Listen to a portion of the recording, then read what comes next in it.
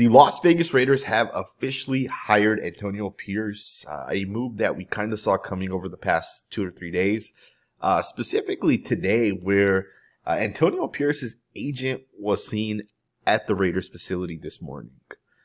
So Adam Schefter has officially reported it, so it does not get more official than this. The Raiders have hired Antonio Pierce as their head coach. Antonio Pierce will be the guy for the Las Vegas Raiders, and I think this just made a ton of sense. I think this made a ton of sense from the aspect that the players clearly wanted Antonio Pierce. The guys clearly stepped up, and you can even go all the way back to right after the Lions game, right after the Raiders actually decided to change course from Josh McDaniels, from Dave Ziegler. They got rid of those guys, and they made interim head coach Antonio Pierce, the guy, right? At that point, they said, you're going to be the guy. And, some people speculated, hey, maybe it'll be Mick Lombardi, the offense coordinator at that time. Maybe it'll be Patrick Graham or Rob Ryan. It was the linebackers coach. It's kind of crazy to think. And the season was over back then, right? Let's just be honest. The season was over. And Antonio Pierce came in along and he gave us a little bit of hope. He came along. He made some key changes, in my opinion, that did benefit the Raiders. Things like, going from Jimmy Garoppolo to Aiden O'Connell. Although Aiden O'Connell wasn't that good, let's just be honest, it did make the players play a little bit better, right? It put more emphasis on the defensive side. It put emphasis on trying to protect the football, not turn the ball over and those type of things, and just be a conservative team. And we said the defense has to win us these games. And then Antonio Pierce said, Malcolm Koonce, you're the full-time starter at this point. Jerry Tillery is no longer going to play defensive end, which is something that he was doing at the beginning of the season. Tyree Wilson's snaps came down a little bit, and Malcolm Koonce got those snaps, and the guy broke out. We went out and we picked up Jack Jones, which was the guy that Antonio Pierce has worked with in the past. And generally speaking, the team seemed happier, right? Cigars after wins, basketball in the locker room. Guys definitely looked happier. Guys that I've spoken to definitely backed up AP as the coach. And Max Crosby has been vocal about it. Devontae Adams, among other guys, have been vocal about Antonio Pierce being the coach. And it's official now. Antonio Pierce will be the Las Vegas Raiders head coach as we go forward. Now, it hasn't officially been announced, but we can just assume that a lot of the same staff will be coming. Guys like Patrick Graham, guys like Rob Leonard will continue to be on that defensive side and do its thing. On the offensive side, it's going to be where the question mark is going to kind of lie. The Raiders, when that actually happened, when the Raiders actually came into the offseason, the Raiders, Mark Davis told the Raiders coaches, go ahead and look for work. But at the same time, he blocked Patrick Graham from possibly leaving. And that should have kind of gave us a hint right then and there that there's a good chance Antonio Pierce will come back. There's a good chance that the offensive side will ultimately flip. And then we saw the Giants take our offensive line coach. And we're at the point now where we need to figure out the offensive coordinator position. And we've heard some reports. We've heard some rumors. Ian Rappaport actually reported it, saying that when Antonio Pierce got the job, this was about 20 minutes ago, he said when Antonio Pierce got the job, the offensive side of the ball, most of those coaches won't be retained, right? So we're looking at our offensive line coach last season coming into this season, Carmen Brasilla. He wasn't going to be retained, so he went out and got that job, right? We had already fired Mick Lombardi, but Bo Hardegree probably isn't coming back, right? Hardegree will probably go somewhere else as well.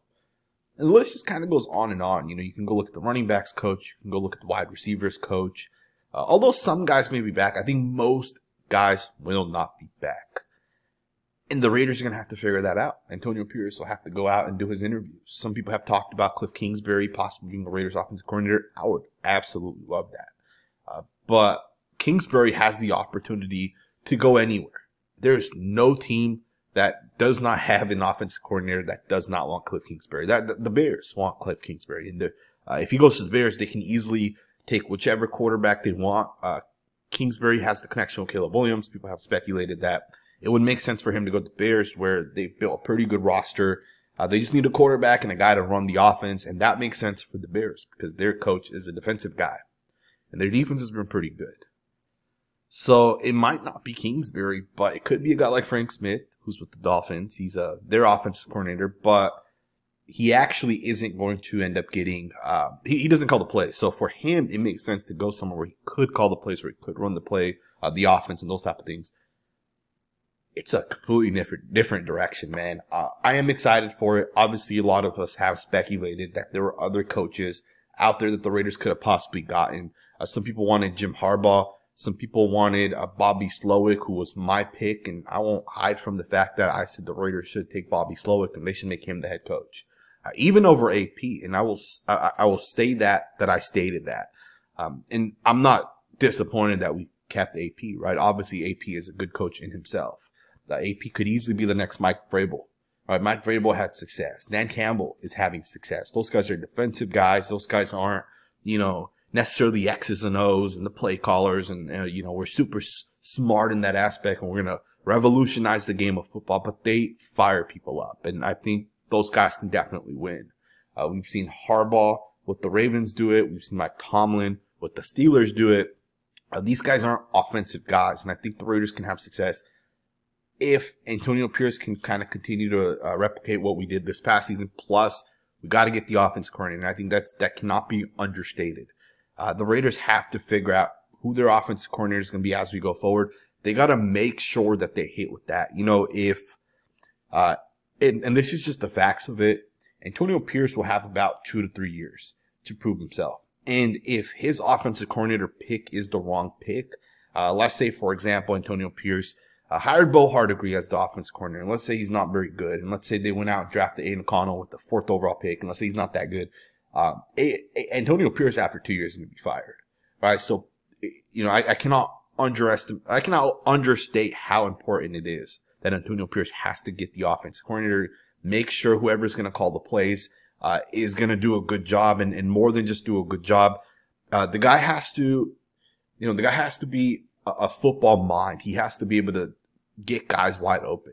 In today's NFL, and this is my honest opinion, John Gruden running an offense is good, but it's not good enough, right? In today's NFL, there's coaches out there that are good, but it might not be good enough because the Kyle Shanahans and Sean McVays and Mike McDaniels exist. And what I mean by that is these guys revolutionize the offensive side of football, right? They'll add all these new little twists and elements, right? Sean McVay, not that teams didn't run the wide zone, because they did, but Sean McVay came in and he lined up in the same formation every single play, like 98% of the time. And they had the #1 offense. They just continuously ran the wide zone. They continuously got these linebackers sucked in, play action off of it. And they had a lot of success. And Kyle Shanahan utilized that same formula. Shanahan obviously has a whole nother element to it. And now Mike McDaniel came and he's added like this completely new wrinkle to like that Kyle Shanahan, that scheme that, the Shanahan scheme that's kind of been designed. He's added an even bigger element to it, right? Which is like the speed element of, motions. And, I'm not knocking John Gruden, but my point is the offensive coordinator for the Raiders is going to determine the success of the Raiders, in my opinion. It is also interesting because Champ Kelly has not officially been, it hasn't officially came out that he's still going to be the Raiders general manager. I haven't actually seen anything come out yet that Champ Kelly is the GM for the Raiders, but we'll see if that actually ends up being confirmed within the next day or two. I do think it is kind of interesting, if you guys think about it, that Champ Kelly has not been hired, because that means there's a chance the Raiders are looking a different direction with the general manager position. So we'll see what ends up happening. Could it be, Ed Dodds of the Colts? Could it be someone else, right? I think Mark has talked to a couple of people. So we'll see what ends up happening. But it is official. Antonio Pierce is the Las Vegas Raiders head coach. Congratulations to AP, man. Great dude. Deserves it. And let's look forward to the draft, the offseason, and let's look forward to the Raiders just having success, man. I'm fired up for it. Let me know what you guys think in the comments below. Thumbs up, subscribe, and I will see you guys next time with another video.